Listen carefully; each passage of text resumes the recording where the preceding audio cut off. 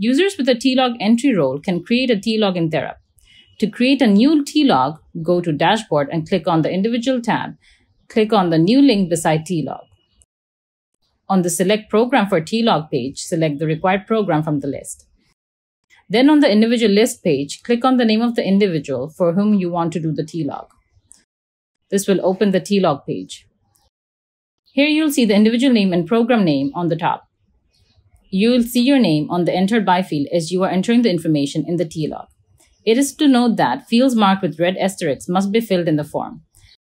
Select the appropriate type or types for the T-log by clicking on the checkbox beside the available types. It is required to select at least one type from the available types, which can be helpful in future searches. Select the notification level from the drop-down list based on the importance of the information. Next, in the Summary field, you have to enter a brief summary or headline of the T-log. Now, in the Description field, you'll type down the main content or information of the T-log. In the Description field, you can type up to 10,000 characters.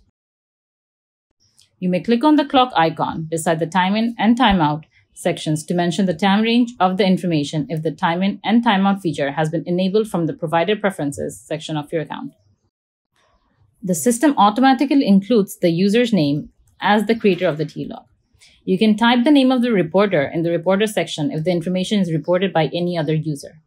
The system automatically records the date that you create the T-log, but you may click on the calendar icon beside the Reported On section to select the date of the report. On the bottom of the calendar, you may click on the clock icon to select the time of the report. On the attachment section, you'll be able to attach a document or upload a picture with the T-log. To attach a document, you may click on the Add File or Scan File button beside Document Attachment. You may click on the Add Image button beside Photo to add a picture with the T-log.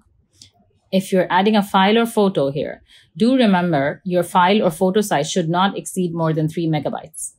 If all the necessary fields are filled up, click on the Submit button at the bottom right corner of the form. After clicking on the Submit button, a success message will be displayed in the following page.